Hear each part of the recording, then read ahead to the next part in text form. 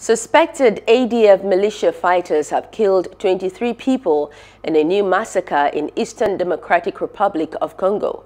North Kivu Provincial Governor Kali Nzanzu Kazivita said fighters attacked Mayama Moliso village in the restive Benin region late on Tuesday night. He said the army intervened and killed 2 assailants.